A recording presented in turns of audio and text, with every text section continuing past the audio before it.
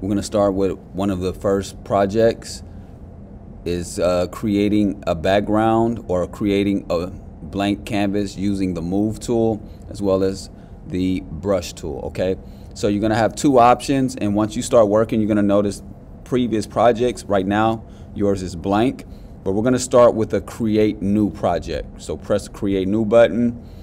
You're going to have custom sizes after you've done a few projects. But if you don't have any of this, I want you to go ahead and label this project number 5. And for the size, it can be either a 5 by 7 in inches, or you can go 8 by 10. So type in 8 by 10. And everything else should be the same. 300 resolution is good. White background, and don't worry about none of that. Press create. And as I've done this, you have your blank canvas. So in the previous project, you got an overview of what the toolbar is, okay, or toolbox. This is your toolbar area or control panel for your tools. This is your drop-down menu, and over here we have our different palettes, or some people call them panels, okay? So today we're basically focusing on the move tool.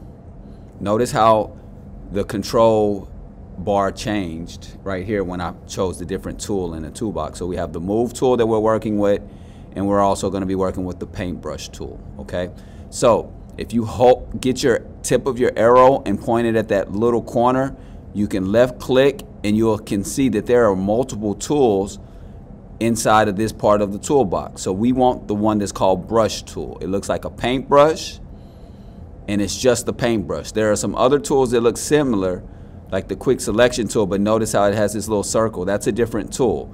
So make sure you have the correct tool brush. And also this brush that has that arrow, that's called a history brush tool. We're not going to use that often. This is the one we're focusing on, is our brush tool. Okay, so I've chosen my brush tool. Basically this is going to allow me to draw and do different images by left clicking and moving across the surface. Okay, so as I've done a little coloring, that's it. If I want to change my color, there's two different ways I can change it. I can go right here to these two color boxes, left click, and then I can change it to the color that I want. So let's say I want it to be a red color. I would left click, hold, and drag till I get to red. Then I can select the exact red color that I want. So let's say this is good. I have the new color, I have the current color. Let's press OK. Notice how the box changed, and depending what you have open over here, some of this stuff has changed too. Okay, so I still have my paintbrush. Let's go to the control panel. Right now I have a smaller brush, okay, but let's say I want to change the size of the brush. I come right over here and you can see where it says size. Now I have this bigger brush, as well as I can go to hardness.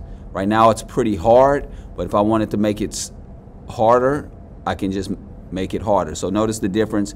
These edges are harder compared to this edge is pretty soft, okay? So these are different things that you can experiment. You have different types of brushes. So if I wanted to get a soft round brush, notice how it has that fuzzy area. All right, so these are the different options. So remember, this is your paintbrush. These are the different things that you can do, different controls you have for your paintbrush right here at the top. Okay, so experiment a little bit with that. I want you to color in your background with different colors, or whatever colors you want to do. Just randomly color, draw. If you want to actually draw something, you're more than welcome to actually draw a picture using the mouse. Okay, so it's up to you what you decide to draw. If you want to scribble, scrabble, but fill it in with plenty of color. Alrighty, so once you have finished with your drawing, you are going to import a picture. The way that I'm going to import a picture, specifically, you're going to import the selfie that you took a little while ago. So now there are two ways you can do this. One way is to go to your file at the top. So we have the menu at the top, menu bar. You get a drop down menu, and then you're going to go to a term that's called place and embed. So click on place and embed. your folders are going to pop up. You're going to go to projects. Right now you've already created a folder that says Photoshop projects. So you're going to go to the one that says Photoshop projects, and you are going to open that image that you've already used. Okay, so right now I'm just going to open one of my images, or the selfie picture. And once I've done that, it takes a second, but notice how it has now placed the picture in the same project as the other one. If I want to go to my layers menu over here, my layers panel, this is where I can move around and switch out and turn and control the new image, because they're on two different layers. This is on the background, so I want you to notice something. When I go back to the paintbrush, if I have, let's go with a green color, this layer selected, notice how it's a lighter gray.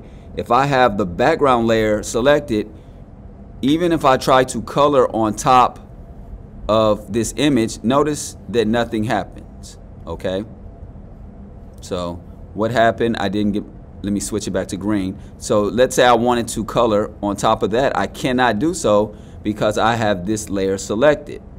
If I wanted to color on this layer, then I would have to select that layer, rasterize the object, make it editable. Once I do that, then now I can color on top of that if I want to. If I don't like what I've done, I can just go back in history and take that off. It's kind of like erasing it or going back. Okay, there's multiple ways to do that. So now that I have worked with my brush tool, I have imported a picture into the project. Now I'm going to go to my move tool. My move tool kind of looks like a T or a cross. So as I select my move tool, I go up to my tool options, make sure this button is selected where it says show transform controls. That's very important. When I click that off, notice how those boxes, transform boxes, disappear. So make sure that that is on. I want you to click on, make your picture smaller and put it in one of the corners of the project. Okay, so I can see a picture of yourself, your selfie. I can see a picture of your artwork that you've created. Now it's time to turn it in. In order to turn it in, I go back to File. Well, first of all, you see these boxes are still showing and selected. I cannot save it until I've made this permanent. So in order to make it permanent, I go back to my selection tool and then I just click on a different tool. That way I can get rid of that selection tool. The computer knows I'm not working on it no more. So now notice when I come to File, I have different options. I want to go to my Save As option. All right, so for now, don't save it to the cloud. You're going to actually save it to the computer that you're working on. That's why it's important that you work on the same computer. Okay, so File, and here we go. This is going to be on your Google form. It's only one question, and it's very important that you know the difference between a PSD format and a JPEG format. Okay, so make sure you have your projects folder selected, or it's either going to be there or here. That way you'll know where you're saving it. The project's already titled because you titled it Project 5 at the beginning, and then you're gonna save it in the format as a Photoshop project. The reason that this is important, it's also known as PSD, is if you were not finished with this project, this allows you to keep working on your project until you get done. It basically saves the project with the layers open, okay? So you can keep working on it in the future. So that's very important. So I've just saved it as a PSD, but let's say now I'm finished, I need to save it as a copy or a JPEG. So I go to File, Save on your computer, and then I go to the drop-down menu and I find JPEG. Now notice there's 3 different JPEG options. Always save the very first one, JPEG that doesn't have nothing else on it. I press save. It's going to ask me what quality would I like to save it as, and I'm going to save it as an 8. That's fine. So I have just saved it to my projects folder, and now you will go turn it in the same way that you did earlier.